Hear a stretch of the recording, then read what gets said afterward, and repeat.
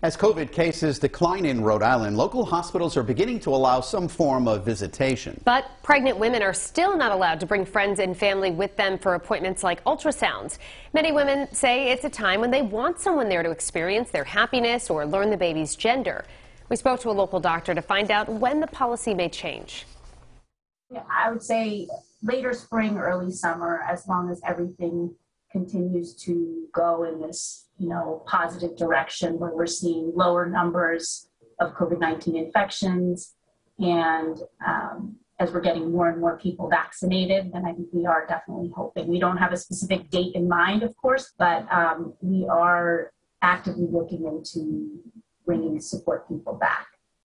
Women and infants say they never eliminated the one-person visitor during the delivery of a baby, but did away with it at prenatal visits because they felt like the delivery was the more important of the two to be at.